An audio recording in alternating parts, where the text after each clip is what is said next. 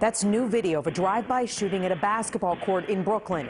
Police say the gunman opened fire from the sunroof of that moving car. You see him out of the top there. 3 teens were hit. We've just found out, sadly, that a second teenager has died. News 4's Gus Rosendale live in the Cypress Hills section of Brooklyn. Gus, just some sad new information here today. Natalie, and an awful lot to cover as well. As you mentioned, 2 teenagers killed, and right now some friends of theirs are here paying their respects at a street-side vigil. It is the sort of violence we're seeing all across the city, the sort of violence that is now affecting people of all ages. New video of a drive-by shooting at a basketball court at this park in Cypress Hills, Brooklyn. One of the latest scenes of deadly gun violence in the city.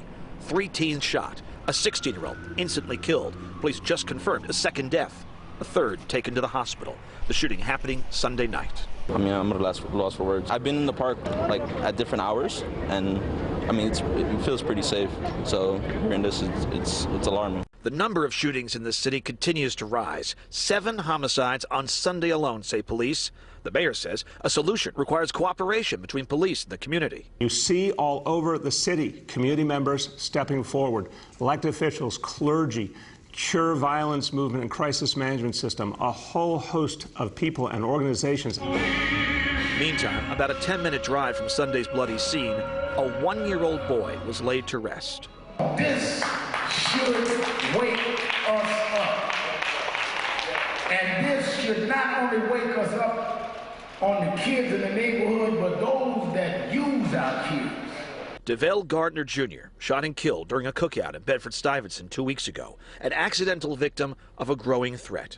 Today, family and friends gathered around a casket so small it did not need a full escort of pallbearers.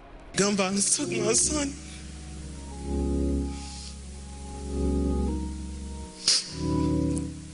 They took my family.